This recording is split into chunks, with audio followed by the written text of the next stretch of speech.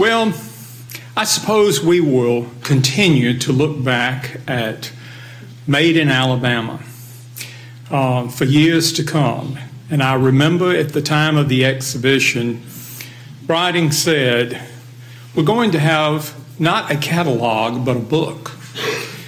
She said, because the book will last. And one of the speakers referenced the point this morning that how important having a catalog is for an exhibition. And certainly this book on native baskets in the collection of Lauren Rogers is a great tome, and we should be all very proud to have that in our collection. In Made in Alabama, there are many images, and they're images of objects, but they're images of people. And one of those is this intriguing daguerreotype of the subject of our next talk. And when I saw that saw that image, I wanted to know more. And I have looked forward to this day to hear Dr. Richard Bailey talk about Horace King and to give this personal salute to an antebellum Alabamian that I think has a legacy as rich as any. And what better person to do that than a native Alabamian? You can read about Dr. Bailey's accomplishments, but I can tell you just from talking with him, I know that one thing where he takes great pride is that he is at home. He is a Montgomeryan. Will you join me as we welcome Dr. Richard Bailey?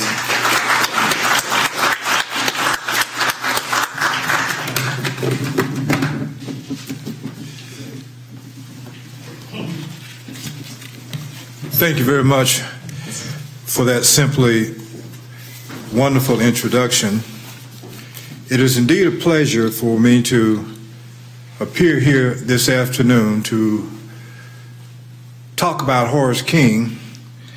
And one of the things I like about the introduction is that we might say a couple of personal statements regarding our good friend Horace King.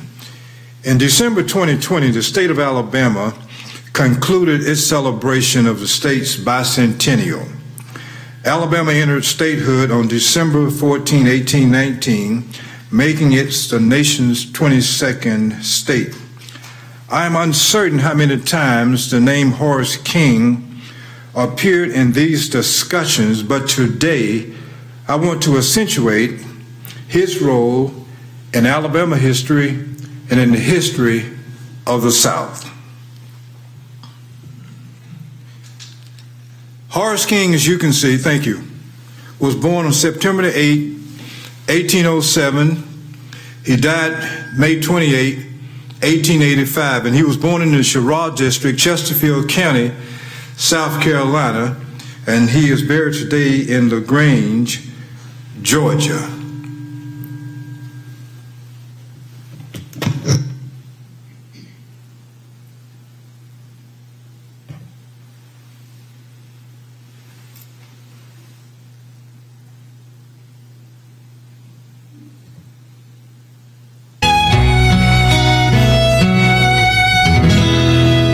Horace King was one of the most significant but little-known personalities of the 19th century. He was born in 1807 in the Sherrod District of South Carolina. I was born in South Carolina, a slave, the property of Edward King. He died and his kin sold me to Jeremiah Dunlop of Sherrod. He sold me to John Godwin. I learned the trade of bridge building. Horace King. John Godwin was King's senior by maybe 9 years, so you can see they were fairly close in age. He was self-taught engineer and architect.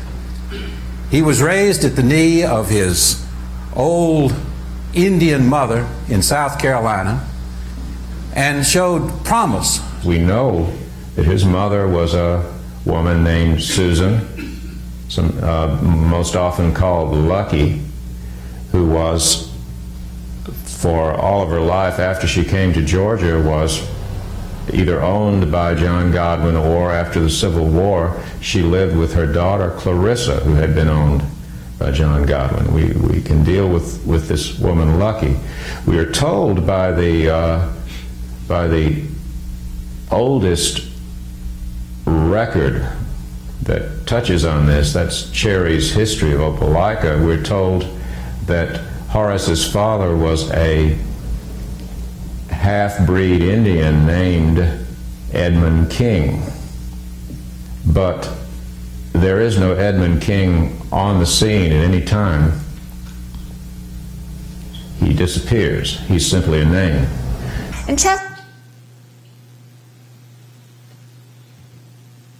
To remember that in the 1800s, one did not go to school to become an architect. One simply studied with someone who was an architect, and after that person had undergone so much training, this was part of an apprentice program, that person became certified to do whatever it was, be it building bridges or building homes or whatever the case may be. And this is what happened. Let's talk about Horace King for just 1 minute. And one of the things we want to emphasize is that we're talking about the 1820s and 1830s, and in fact, antebellum Southern history.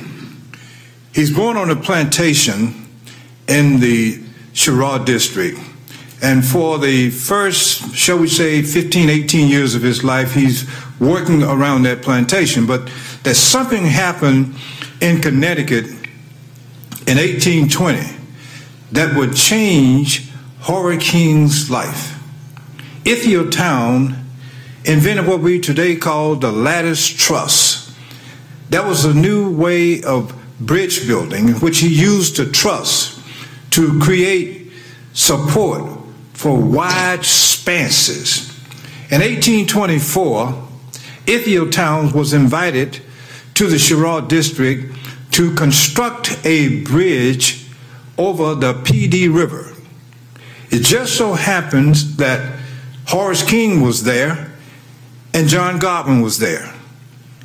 And we can imagine that they might have eyed each other, but a couple years later, John Godwin purchased Horace King, and Horace King became the property of this man, and the lives of each one of these individuals would change forever.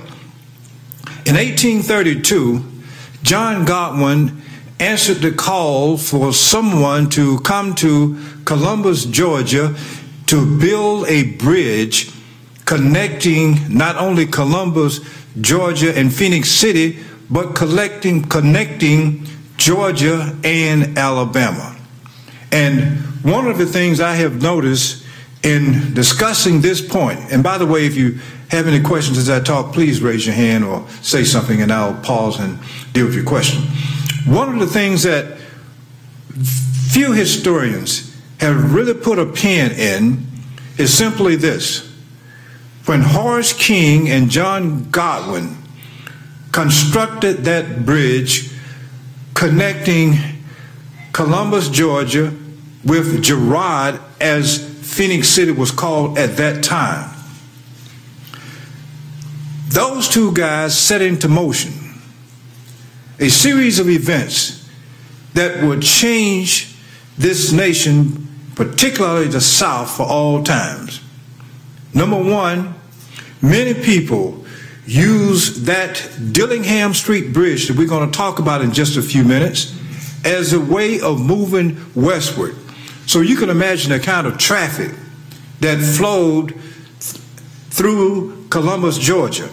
And when they built that bridge in 1832, that was the only bridge within 100 miles north of Columbus, Georgia, or within 100 miles south of Columbus, Georgia. So, in saying that, Columbus, Georgia becomes a mecca for traffic, a mecca for interest in people who wanted to move west.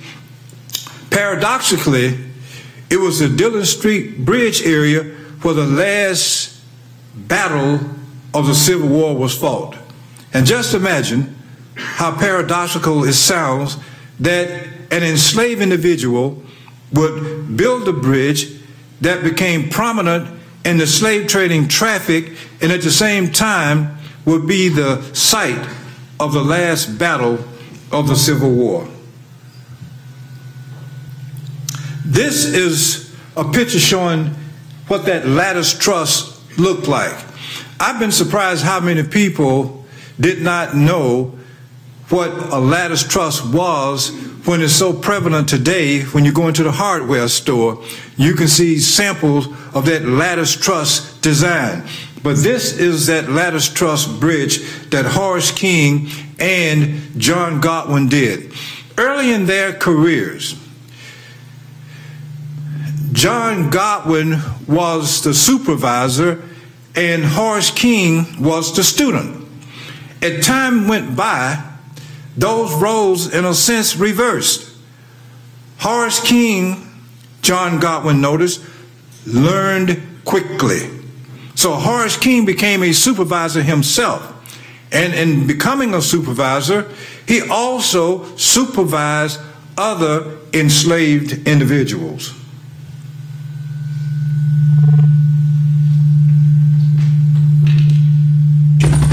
John Godwin responded to a bid in the newspaper to come to Alabama and build bridges.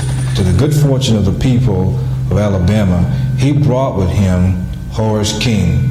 And the history of bridge building in the state of Alabama and the state of Georgia has never been the same.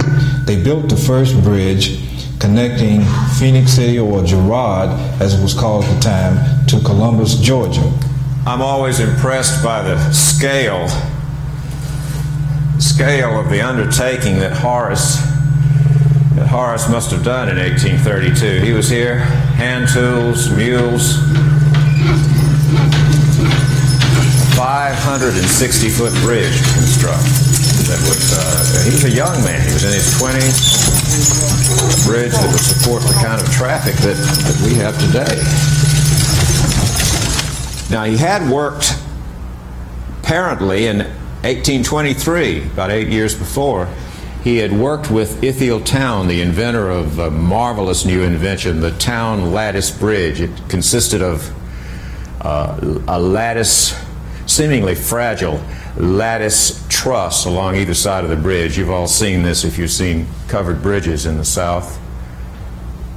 In 1820, it was a new invention. Horace was involved in this 440-foot bridge in 1823, and then finally, 32, the young man came into his own here and built the bridge that first tied Alabama and Georgia together across the Chattahoochee River and created that entity that is still a coherent area today called the Chattahoochee Valley.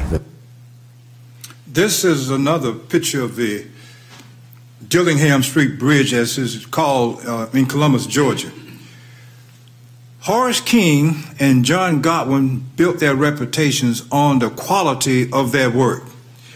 When John Godwin constructed a bridge, that bridge came with a 5-year guarantee against flooding. If anything happened to that bridge, John Godwin would go back and he would actually construct that bridge again at no cost.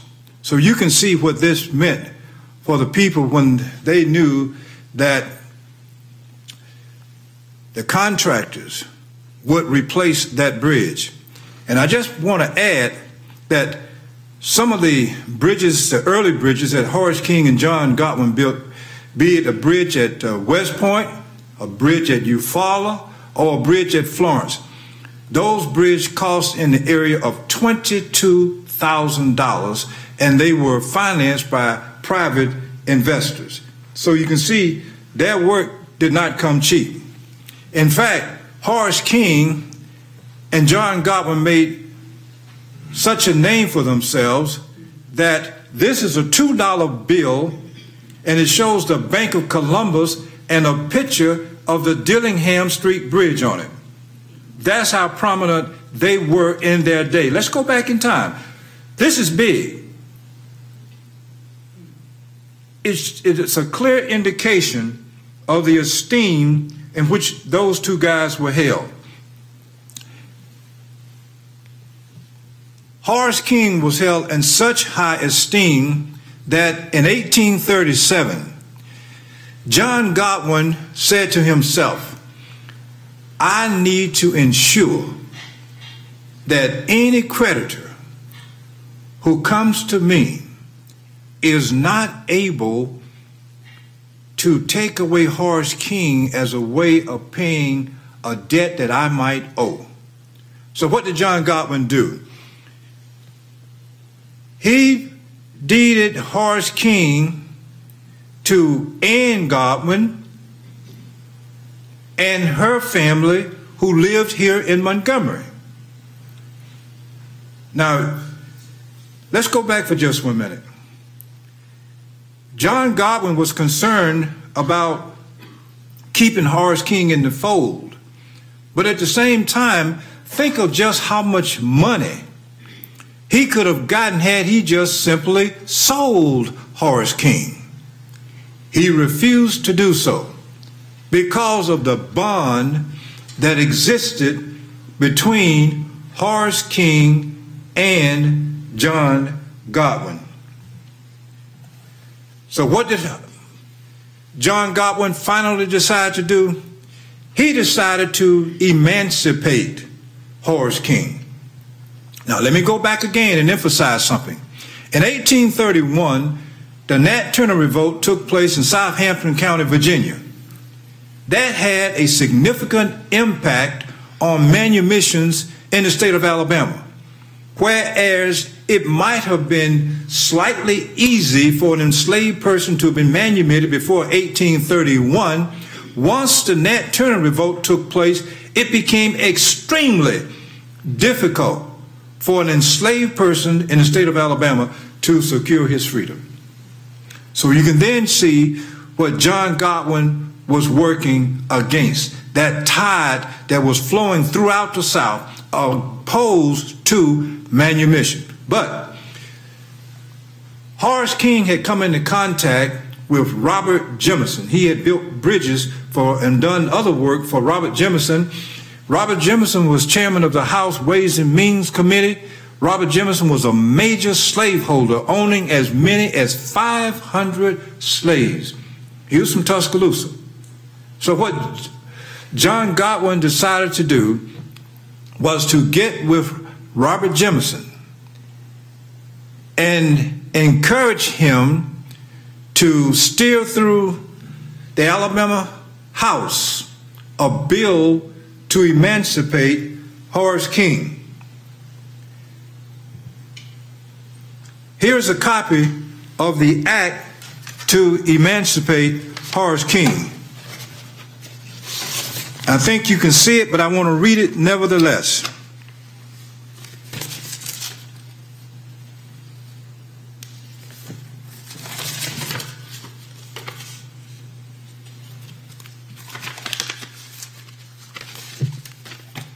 An act to emancipate Horace King.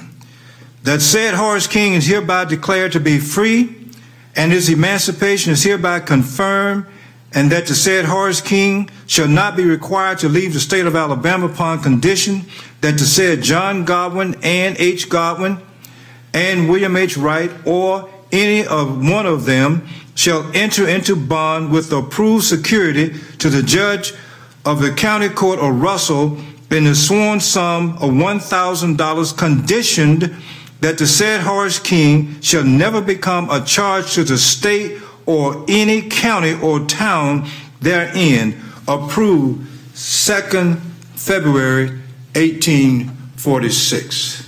Now let's tell the rest of the story, ladies and gentlemen. This is only part of it.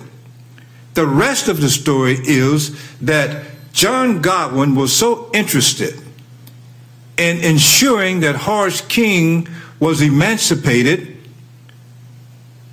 he sent Horace King to Ohio to be emancipated, because at the time the conditions in this country were operating under the Fugitive Slave Law of 1793, So Horace King had to go to Ohio to get emancipated and then come back to Alabama to be emancipated once again, for him to be truly and completely emancipated. Now think in terms of John Godwin going through those kind of expenses to ensure that Horace King would be in fact emancipated.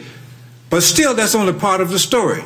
The rest of the story is that when in 1878, as you see at the very bottom here, Horace King let it be known that while John Godwin and Robert Jemison were able to help orchestrate his manumission, he actually paid to be manumitted. Now this is part of the story that seldom comes out. That Horace King in fact paid for his manumission. But the point of the matter is simply this. John Godwin did not have to emancipate Horace King. He had two options that I mentioned before. He could have sold him, or he could have allowed his creditors to take him. They come to him for that. But John Godwin, because of that bond that existed between those two fellows, he decided that he would emancipate Horace King instead of selling him or any other options that he might have. And at the same time, Robert Jemison had taken a liking to Horace King. I want to read this quote to you from Robert Jemison. He said, speaking of Horace King, "He has worked for me in bond and free. I have never dealt or settled with a more correct or honest man of any color."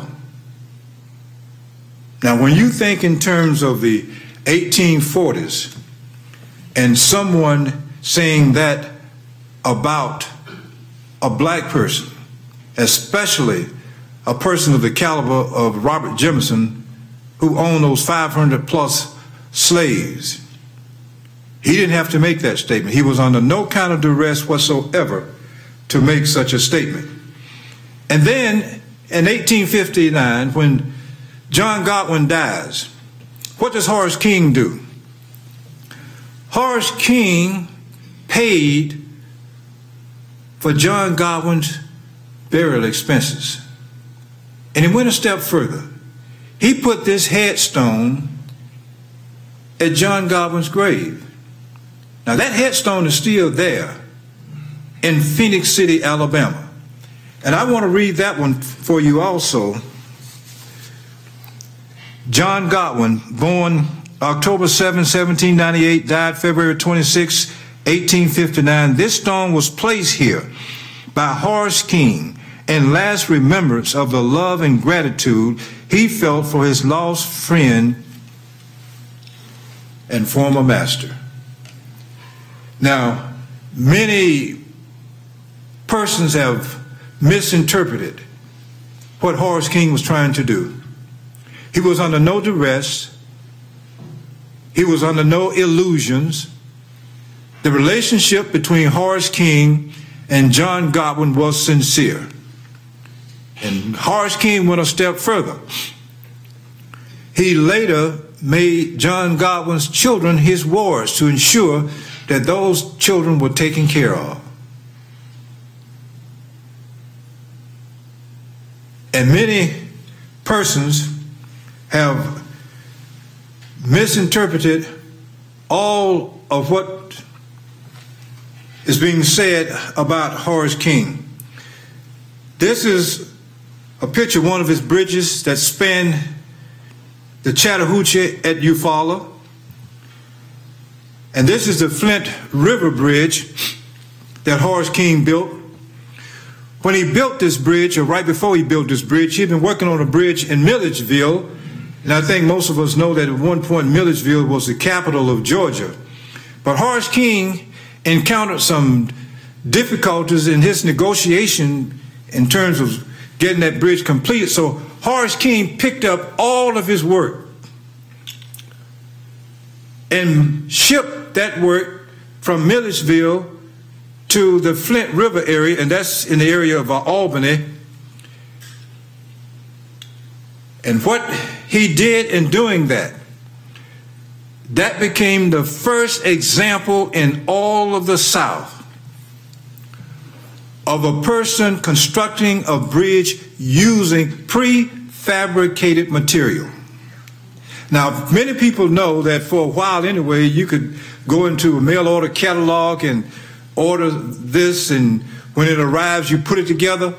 But that's what Horace King did in constructing the Flint River Bridge. It had never been done before. Now just think of the ingenuity, the imagination this man had in shipping all of his supplies by train from Milledgeville to Albany, Georgia. This is the bridge at Wetumpka, not too far from here, that he built in 1847. This is that same Wetumpka bridge in the 1880s in the background. Now, I decided to just show you a sample of some of the works of Horace King. And one of the points I want to emphasize with this, Horace King was such a prominent personality that many chambers of commerce, many individuals would say that Horace King built this or built that, when in fact Horace King didn't. In other words, what is it, keeping up with the Joneses? Everybody want to lay claim to something that they could say that Horace King had touched. Now keep in mind, we're talking 19th century Alabama, and to a large extent we're talking about antebellum Alabama. That a man could rise to this stature where everybody wanted to be associated with Horace King. Almost unbelievable. So these are just a few of the things that he did. He built the Muskogee County Courthouse in Columbus, Georgia. He built the Russell County Courthouse in Phoenix City. And at one time, a historian could say that nearly every house in Girard had been built by Horace King or John Godwin.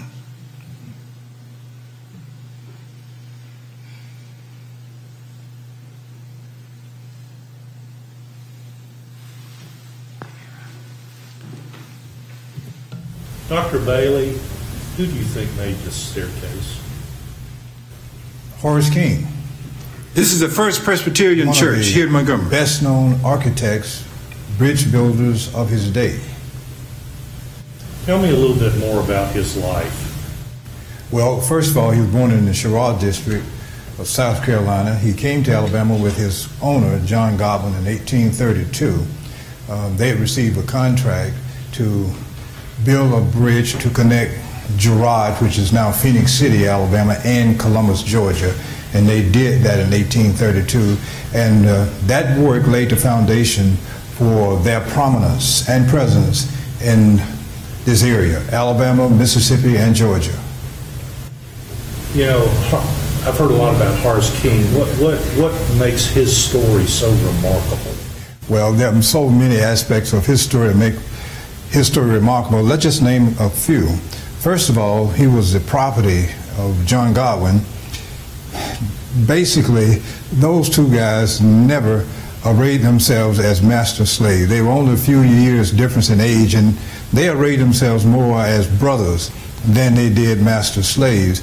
And because of the skill, the aptitude, if you will, that Horace King displayed in engineering, John Godwin sent him to school in Ohio so he could learn more, become better educated. And Horace King returned to Alabama, built bridges, built homes, you name it. He did. He rebuilt the Muskogee County Courthouse in 1840 in that's Columbus, Georgia, when it burned. And he built the staircase in the Capitol here in Montgomery when the Capitol burned. And he built so many bridges that people have just marveled at how sturdy his bridges were. Why do you and other historians think that he may have made the staircases in the Presbyterian Church? First of all, the similarity and the fact that this is Montgomery and he is located in East Alabama, the Phoenix City, Columbus, Georgia area.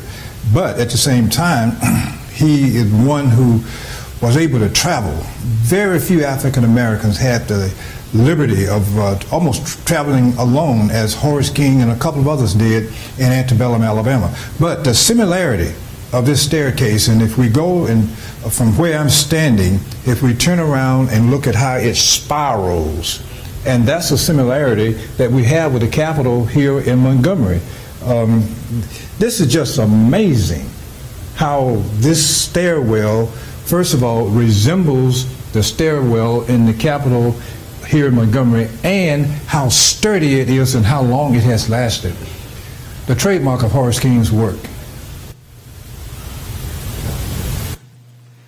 But if Horace King was good at building the Russell County Courthouse, the courthouse in Muskogee County, Columbus, Georgia, building all these homes, etc., etc., once the Civil War breaks out, who do Confederate forces look to for assistance with construction? Only one man, Horace King. With Columbus, Georgia being a center of Confederate activity, Horace King was conscripted to work with the Confederate Navy, especially along the Apalachicola River. And what you have here, this is a telegram from one of Alabama's wartime governors, John Gill Shorter, to J.F. Bozeman, asking if Horace King is engaged in, you see the rest of it. He wanted Horace King to be involved in whatever advantage his work could lend to the Confederate cause. So Horace King responded to John Gill Shorter. He did that, and many people have said to readers that Horace King did this on his own free will. But during the Civil War, Horace King wrote Robert Jemison a letter, and he asked him, say, what would happen if I didn't work for the Confederacy? And the thing is, we don't have any evidence of what that reply is. But we can say that Horace King did work on such ironclads as the Muskogee and a gunboat that was called the Jackson. Once the war was over, and even during the war, Horace King let it be known that he was working against his will, but he actually had no choice. But the point is, he wasn't the only African Americans who worked for the Confederacy. Conditions in Alabama that made it possible for Horace King to represent Russell County in the Alabama legislature beginning in 1868 were quite simple. First of all, the black and white citizens of Russell County had enormous respect for this man. Let's look at the black ones. They viewed him as a role model. They knew him well. Horace King had been in the area almost 30 years. In fact, about 35 years. So he was no stranger to these people. They trusted him. They saw him as an honest man. And then for the whites, they did not want a carpetbagger representing Russell County in the Alabama legislature. Horace King was a Mason. He had traveled freely across the state of Alabama, the state of Mississippi, the state of Georgia. He was a man who was known by persons like Robert Jemison of Tuscaloosa and Alabama's wartime governor John Gill Shorter, who was governor of the state of Alabama from 1861 to 1863. Consequently, Horace King became the ideal individual to represent Russell County in the Alabama legislature. Horace King moved to LaGrange in that. Okay, let's tell the rest of the story. When the Civil War ended, many people assumed that because Horace King had done all of his work for the Confederacy, that he would be a rich man. Theoretically, he was. It's just that Confederate money didn't have any value. And let me tell you, the family held on to that Confederate currency until the 1920s before they put it in the trash and actually threw it away. And I shouldn't say this, but I'm going to tell you anyway. I received a telephone call about 3 months ago. A gentleman asked me what happened to some of Horace King's wealth. I had never had a question like that before, and I assumed he was just a treasure seeker, so I told him, you need to ask somebody else that question, because I didn't even know who the caller was. But for someone to call me and ask me of all questions about Horace King, what happened to his wealth? I wasn't going to answer that question for anybody. But it made Horace King change his mode of operation. When the Civil War ended, Horace King said, I will never accept any kind of currency from anybody. So from that point forward, he only accepts silver coins. Never any currency, because he had gone broke. But at the same time, once the Civil War was over, Horace King's fortunes turned around, because for one, he became a registrar in 1867 for Russell County. Then in 1868, he became a member of the legislature representing Russell County. But the point is that he and his sons began to build bridges and everything else as never before. But he had learned his lessons about how to make money, and he had taught his sons well about how to make money. It's just that on the personal side, Horace King's wife died. His first wife, Frances Gould Thomas, died in 1865. His wife was about 14 years his junior when he married her. But the point is, Horace King married well. She was a free African American, which means, according to antebellum law in Alabama, the children took the status of the mother, which means that the 5 children who were born to Horace King and Frances were free because the mother was free. So once the Civil War was over, these kids had never known what enslavement was like because they had never been slaves. But 2 years thereafter, Horace King married again. He married a lady named Susan McManus Jones, but they had no children. But Horace King, first thing he did, and this is the kind of story that almost nobody wants to tell about Horace King, some of the things he did for the black community. We've talked about what he just did for the Confederacy. What did he do for the black community? In Coweta or Carroll County, Georgia, Horace King decided he wanted to set up a colony, in effect a school, where African-American men could learn trades and for African-American women to learn domestic skills. It didn't go that far, but still that's what he did. What many historians concentrate on is the fact that Horace King, as a representative from Russell County, was seldom present. Well, he was elected in 1868, didn't take his seat until November 1869, but when he was there, he cast votes 78% of the time. He introduced very few bills, but he did introduce one bill in his second term of office that started in 1870 that prohibited the use of alcohol in Hurtsboro, Alabama. Now that's big, and it says something about what kind of person he was personally. After his term ended in 1872, Horace King moved to LaGrange, Georgia, and continued to build bridges and everything else with his sons.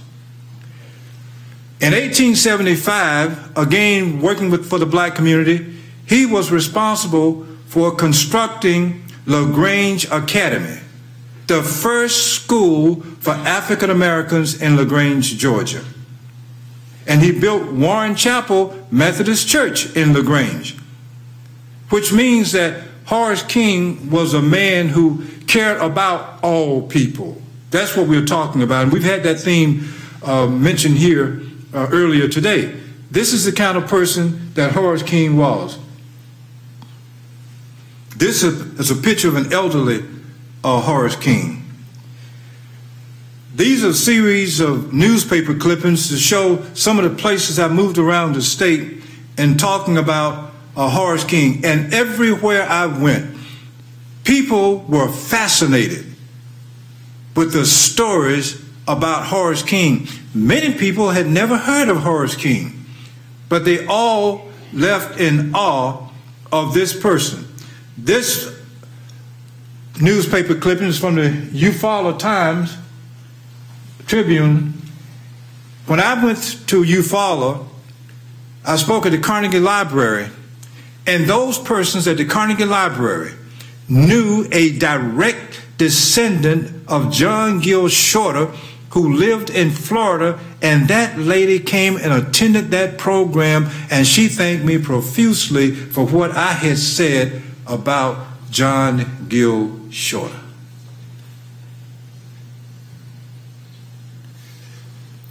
In 2003, February,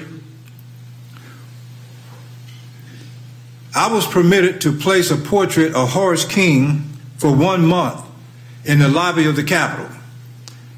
The significance of this is simply that this marked the first time that a portrait of an African American had been placed on display in the lobby of the Capitol. The program was well received, and I went and found a direct descendant of Horace King, David King, and he came to Alabama, Montgomery, and spoke on behalf of Horace King. I had Professor Wayne Flint from Auburn to come as one of my speakers, Ed Harbison, chairman of the Georgia Congressional Black Caucus, to come and speak, and Dr. Wiggins, Sarah from University of Alabama, came and sat in the audience and wouldn't charge me a penny. A school teacher, Ernestine Shakur from Union Spring, Bullock County, brought her 4th grade class, and then Peterson Elementary School from right here in Montgomery, that entire class, 4th grade, came to that program. And Marianne Neely was there that day also to show her interest in Alabama history. But this is a copy of the program, and I didn't want this program just to stay in my desk drawer at the house. I wanted to share it with everybody because this program marked the first time, as I said, that an African American's portrait had been placed on display in the lobby of the Capitol. And you can see those kids from Peterson Elementary School there now. Now, what happened was, about 2 months after February 2003, I just happened to have been in the Capitol, and the tour guys rushed up to me. I didn't know what was wrong, and they said school kids were coming in droves looking for the portrait of Horace King. I made it my business to go back over to the Russell County Courthouse from where I had borrowed that portrait. And I asked, could I borrow it again? And I went to Birmingham and made a copy of it. And over the next 14 years, I eventually got permission to place that portrait on permanent display in the state capitol here in Montgomery, showing my appreciation for Horace King. And now everybody in Alabama and everywhere who comes to Montgomery can show their appreciation to the man who built the staircase in the Capitol here in Montgomery. That was a big day. And I thought then, as I think now, that we owe it to Horace King to give him that kind of salute, because for many years, even for people who knew about it, nobody was talking about the fact that an African American had built that staircase in the state capitol. And I just want to applaud the Alabama Historical Commission for working with me to get that portrait on permanent display in the lobby of the state capitol. And to show you just how time moves forward, the next month, March 2017, I was invited to come to LaGrange, Georgia, to speak for the rededication of the Mulberry Street Cemetery. All those historians need to hear this. For many years, the historians had written that Horace King had died in 1887. That information was based on a creditable source, a family Bible. And we all know usually when someone writes something in the family Bible, we can usually accept it as being the truth.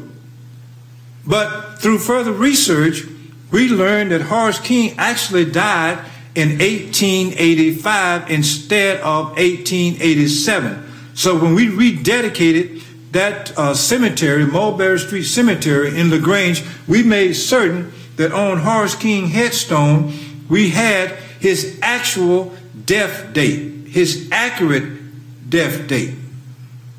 And that was a big day. It rained a little bit that day, but through it all it seemed as if the sun was shining on a person who had given so much. This is a historic marker that's on the streets in LaGrange. That's a picture taken again of that cemetery. Horace King was inducted to the Alabama Men's Hall of Fame in 2017, later that same year, and he was inducted to the Georgia Hall of Fame, and this is a statement that was issued by the Alabama Men's Hall of Fame. And we just want to show you the first Hall of Fame, I believe, that Horace King was inducted into, and that was right here in the state of Alabama at the University of Alabama when he was inducted into the Alabama Engineering Hall of Fame. Yes.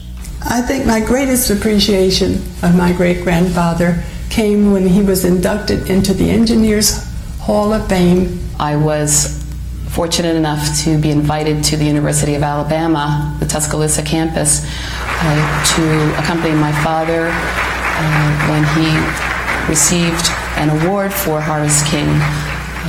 He was inducted into the Alabama Engineering Hall of Fame, and we attended the ceremonies, and at that point I realized, oh my goodness, this man was a great man, and I didn't even know it.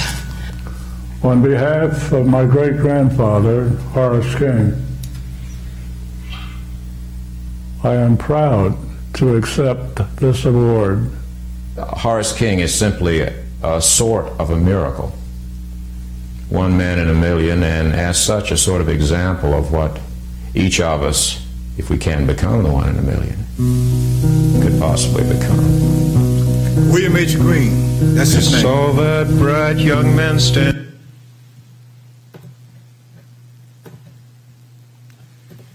And we just want to close out with a quote by William H. Green. Horace King was a Southern everyman, born a slave but winning his freedom, sprang from the three noble races of the early South. Laborer and legislator, his life was an astonishing symbolic bridge, a bridge not only between states but between men. Like one of his stateless lattice truss bridges, Horace King's life soared above the murky waters of historical limitations, of human bondage and racial prejudice. He did not change the current of social history, but he did transcend them and stands as a reminder of our common humanity, the potential of human spirit, the power of mutual respect. Ladies and gentlemen, today we salute Horace King.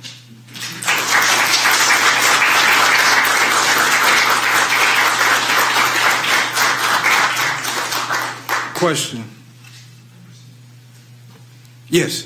Do you know why he relocated out of Alabama in 1872 and went to LaGrange? That's one of the questions, ma'am, that many people have asked. Several reasons, but nothing you can just really put a pin in and say this is the reason that he relocated. We know he left the legislature after having served 2 terms, and I think everybody knows in those years a legislative term was 2 years, so 2 terms would have been 4 years. But in terms of saying this is the reason, I can't do that. But we can say that when he went to LaGrange, he was wildly accepted, and he did everything. In fact, he basically turned his bridge building enterprise over to his sons. And he went and started building schools and churches, etc. And I just want to say, in closing out about Horace King, Lafayette Square, on the day of his funeral, when that procession moved through the square in LaGrange, people came out of their stores and they had their hands over their hearts, and they stood there in silent reverence to Horace King. Now, for 1885, that's about as close as an African American probably has ever received in the state of Alabama up to that time. that kind of what we might call a state funeral. But if you're talking about people who appreciate Horace King, I'm jealous, actually. When I go to LaGrange, really, I'm serious. I'm jealous how people in LaGrange just woo, even to this day, over Horace King with that historic marker, with a street being named for him and all of that. And then when you come to Montgomery, for all that he did, in addition to having relatives here, and we don't have anything named for Horace King. I'm not throwing out any hints either, don't get me wrong.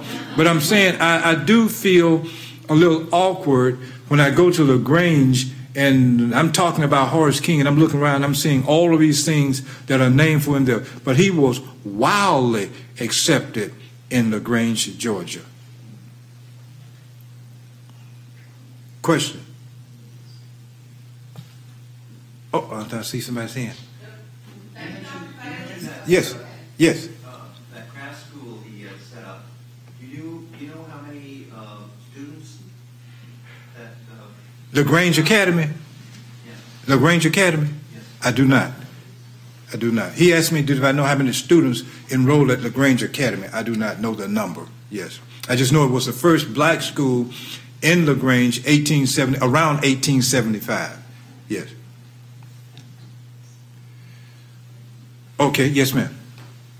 Did you say that the school in Coweta County did not get off the ground, or did? Did I say he did what? The school that you said that he wanted to start, or he started in? It did not. Did not. Did not. Did not. It was a colony, as the historians call it, in Coweta or Carroll County, Georgia. It did not get off the ground. It did have the blessings of the Freedmen's Bureau, but it didn't get off the ground. And this is right after the Civil War time, but it didn't. Unfortunately, it did not get off the ground. Mm-hmm.